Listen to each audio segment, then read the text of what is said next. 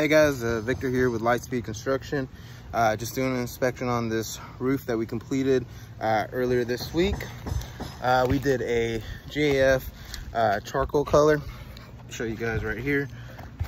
You can see it came out looking real good. Nice dark color, but it also kind of has a little bit of lighter tone to it as well.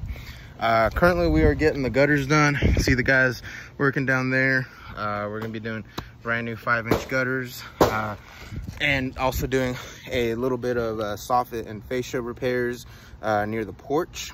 Get that taken care of for the customer.